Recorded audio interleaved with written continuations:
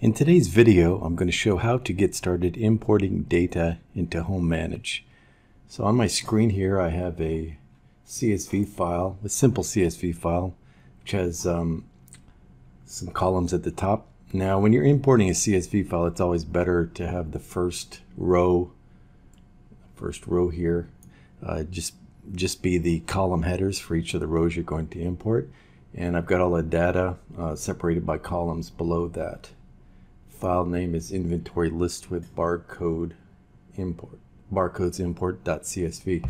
Now, if you don't have the file in CSV format, for example, let's say the data you want to import is in Microsoft Excel spreadsheet format, what you can do is just open the spreadsheet within Microsoft Excel and then save as. There's the save as command, and you just save it as a CSV file.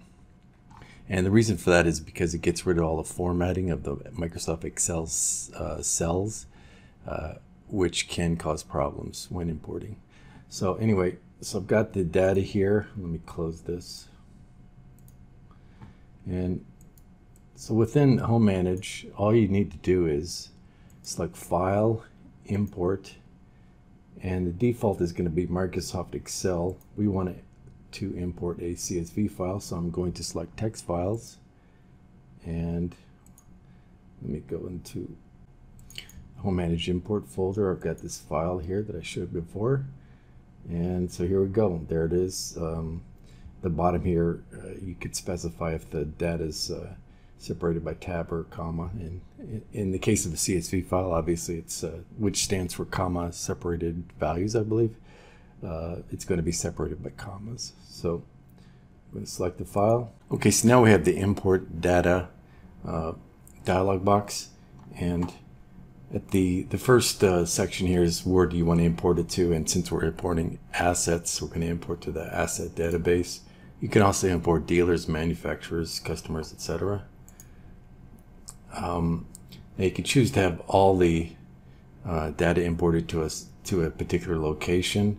But in this case, if you look here below, basically the way this import file looks is the facility is actually the location, and the location is kind of like, I guess you would call it the room of the location, description, and asset tag here. And we have base cost and total cost. So what we're going to do is we're going to click within the destination fields and select basically map the fields between the two files. So asset tag is going to become asset number, description becomes description, value, current value, sorry, and got base cost and total cost.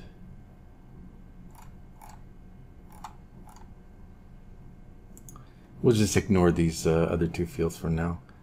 Oh, I'm sorry, of course not. Under facility, you're going to map it to location. And the location we're going to map to room.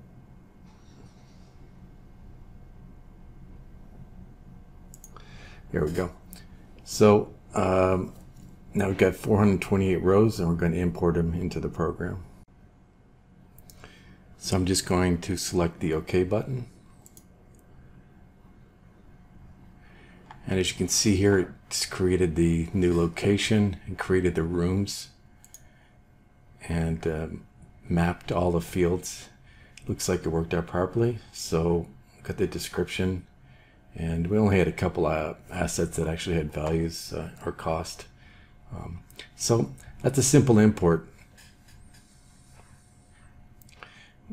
Now, if you make a mistake and you just want to start all over again, what you can do to get rid of all the data is just select Control-Shift-Alt-X, and as this warning message says, this is going to delete all the data, everything. So obviously make sure it's what you want to do before you click on yes. So you can just click on yes here and exit the program and come back in again and try the import again. So that's what you can do if you're just doing some test imports or whatever. Okay, that's it for today. Thanks for watching. Bye-bye.